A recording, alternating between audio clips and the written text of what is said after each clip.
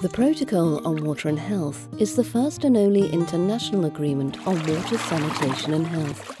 It was developed in the pan-European region to ensure that all people have access to safe drinking water and adequate sanitation through sustainable water management.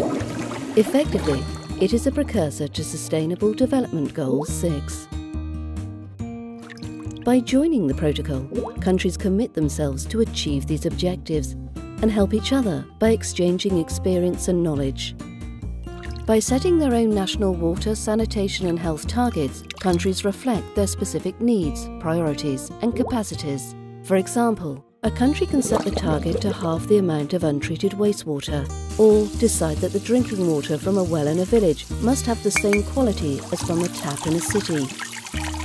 Or to set targets on the remediation of polluted sites contaminating water. Countries can also align their targets with the water, sanitation and hygiene targets of the Sustainable Development Goals. Parties to the protocol also commit to reporting on their progress.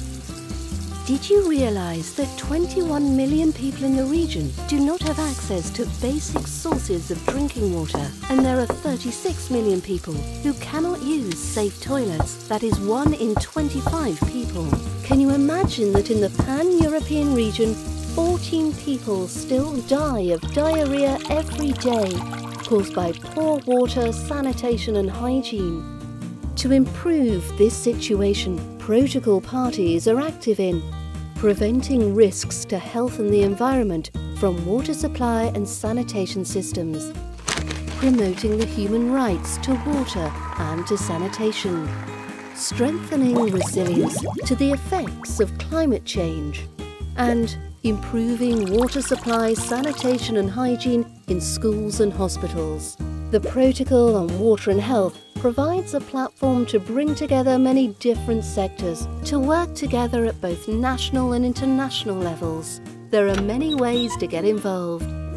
Take steps to join the protocol if not yet a party. Ask your protocol focal point about national targets and progress with implementation. Implement protocol activities to advance your priority areas of work. Express concerns to the Compliance Committee and get support for implementation. And organise events or provide information to promote the protocol. Get involved. Make water and health a priority for all.